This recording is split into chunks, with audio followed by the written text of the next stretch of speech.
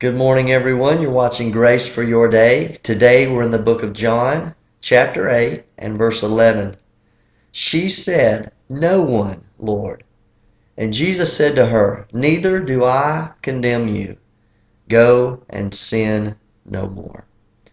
A woman was caught in the act of adultery.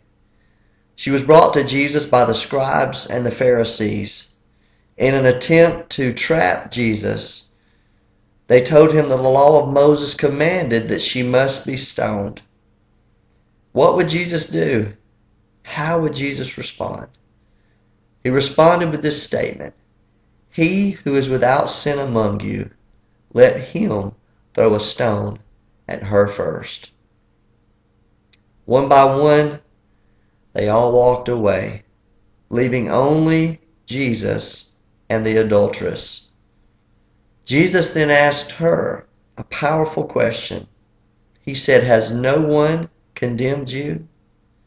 And then the woman spoke the words that brought change into her life.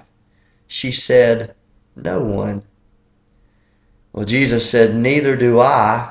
Now go and sin no more." You see, we often get the cart before the horse. We want to stop the sinning before we put a stop to the condemning. Well, Jesus shows us a powerful truth that will work in our lives and will work in the lives of others. This is it. Accept Jesus and his words of no condemnation, Romans chapter 8 and verse 1, and then receive the power to walk in freedom and watch sin no longer have dominion in your life.